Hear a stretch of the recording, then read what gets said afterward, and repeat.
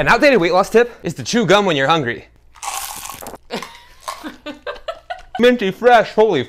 That's like telling someone to shove a bidet up their ass if their butthole burns after eating spicy peppers.